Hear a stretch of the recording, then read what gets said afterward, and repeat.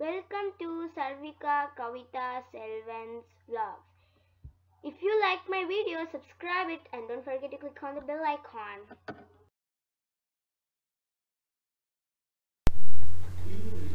Fire. This was written by Charlotte Bronte.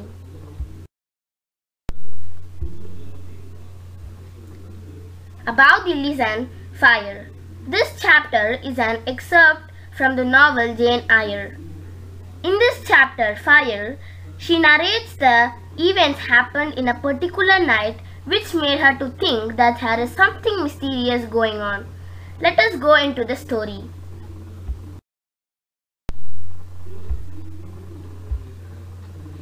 The characters in this chapter are: the first character is Jane Eyre. She is the protagonist of this story, who works as governess in Thornfield Hall.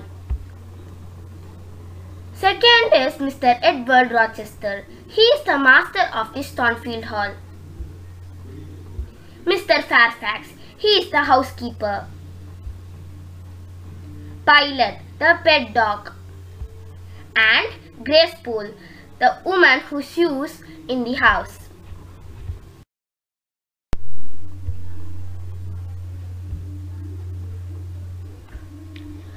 Here, I refers to Jane Eyre.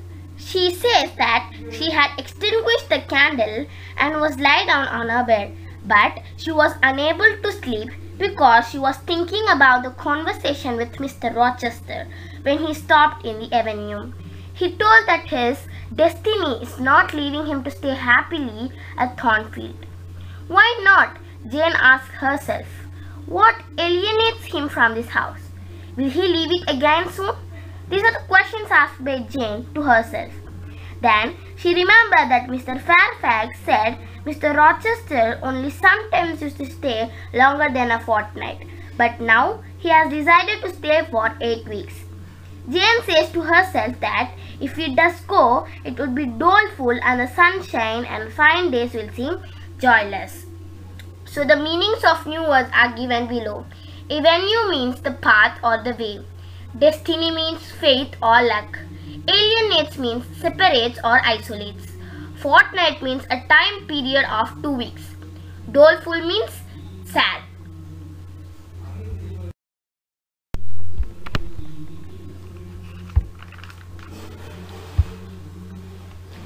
When she was thinking very deeply about this, she heard a vague murmur, peculiar and lugubrious sound, and she thought it's coming from the room which is just above her. She wished that she can keep her candle burning because of that peculiar sound, and the night was scary.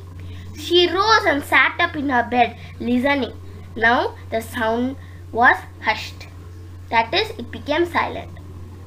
She tried to sleep again, but her heart beat anxiously and her calmness or peace was broken. The clock which is in the hall struck 2, that is 2 a.m. Just then she heard someone touch the door of her chamber as if fingers had swept in groping a way along the dark gallery. So the meanings of the new words are given. Music means thinking very deeply. Vague means strange. Lugubrious means sounding sad. Tranquility means calmness or peace. Groping means searching blindly using fingers. Gallery means a hall with photo frames. This is the picture of gallery.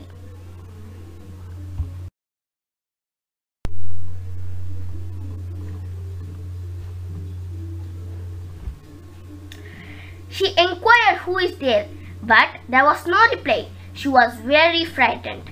To console herself, she thought it would be Pilot the dog, who when the kitchen door is kept open used to find its way towards the threshold of Mr. Rochester's chamber. She too has seen the dog lying over there in the mornings. This idea made her feel calm. Now the silence reigned again whole house. She began to feel the return of slumber, that is sleep. At that time she had a dream which was fled affrighted and was scared by a marrow-freezing incident. So the meanings of the new words are given. Chilled with fear, it's a phrase that means frightened. Threshold means a small piece of wood forming the bottom of a doorway. This is the picture of threshold. Composes the nerves means one can feel peacefully, feeling calmly. Slumber means sleep. Fret affrighted means very terrific. Marrow freezing means extremely frightening.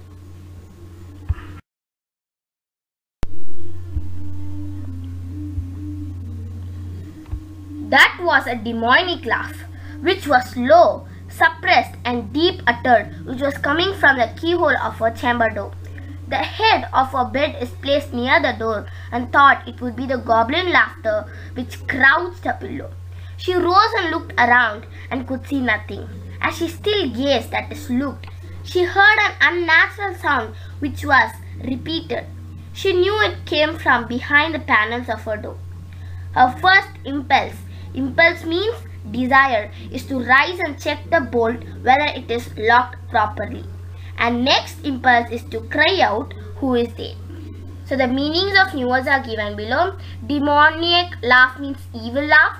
Crouched means a position to defend oneself. So this is the position of crouched. Reiterated means repeated and impulse means desire.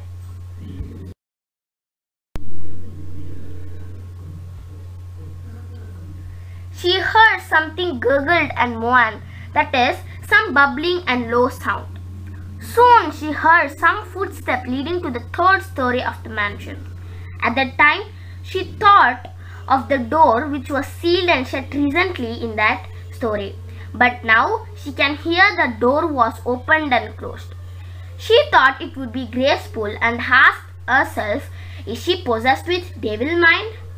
Then she thought no need to wait and she hurried up in her frock and shawl to clarify it with Mr. Fairfax. She opened the door with shaking hand and she noticed a burning candle placed in the matting or carpet in the gallery. She was amazed because she can perceive the air was dim as it was filled with smoke. She turned right and left to see from whence. Whence means from there. It's the old use of English. From whence the blue wreaths are coming. She further can feel a strong smell of burning. So the new words meanings are given. Gurgled means bubbling sound. Moaned means low sound. Ere long means soon or before long. It's an old use.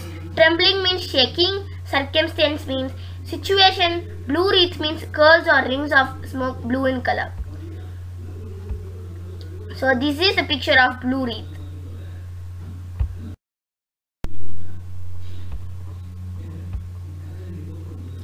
Something creaked.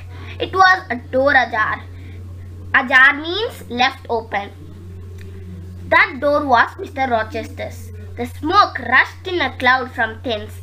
Thence is also old use of English and that means that place. At this situation, she had no thoughts of Fairfax, graceful or a laugh. Very quickly she entered the chamber. Tongues of flame moving quickly around the bed. Darted means moving quickly. The curtains were on fire. In the midst of this fire and vapor produced from it, Mr. Rochester laid, stretched without moving. Motionless means without moving in deep sleep. Wake, wake, Jane cried. She shook him, but he didn't wake up. Without wasting a second, she took the basin and ewer which was in his bedroom. She filled it with water and deluged the bed and the occupant. The occupant is Mr. Rochester, with water. Again she rushed to her own bedroom and took a water jug, that is a pitcher. Finally, in God's aid means in God's grace, she succeeded in extinguishing the fire. So the new words meanings are given. Creak means sound aroused when moving something. Ajar means left open. Insert means quickly. Stupefied means shocked. Kindling means burning. Ewer means wide-mouthed jug. This is the picture of ewer. Deluged means drenched.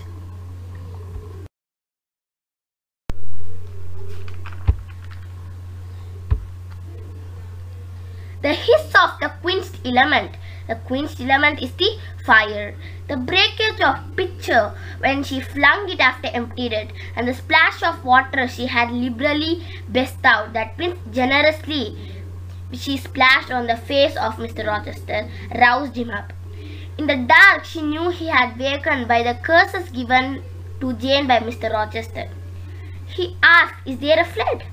Jane said, "No, sir, but there has been a fire." She also requested him to get up and she will fetch him a candle. He asked, "Is that Jane Eyre?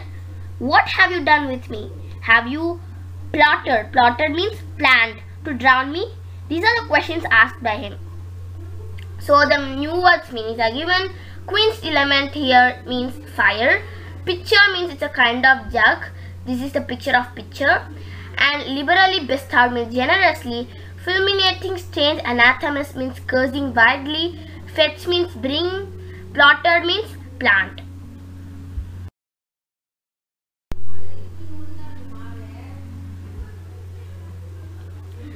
Jane was not ready to answer those questions and requested him to get up and she will bring him a candle. She too told him somebody has plotted something. Then he woke up and said her to wait for 2 minutes to search for a dry garment because Jane has cluttered the whole room. Luckily he got a dry dressing gown. Then he told Jane to run and get a candle. Jane went to take the candle from the gallery and at that time he changed his dress. He took the candle from Jane and surveyed. Surveyed means checked the bed. All were blackened and scorched. Scorched means burnt. The sheet drenched and the carpet was swimming in water. So the new words meanings are given. At your peril means at your risk. Garments means dress. Surveyed means checked. Scorched means burnt.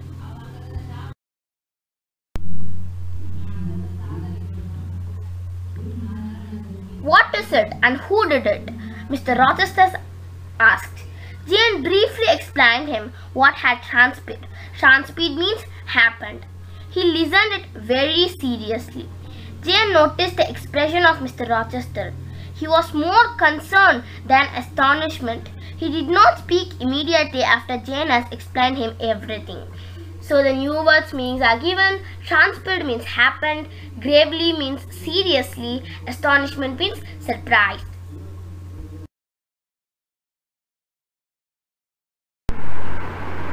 So this is the end of the story and I hope it was very interesting. Thank you.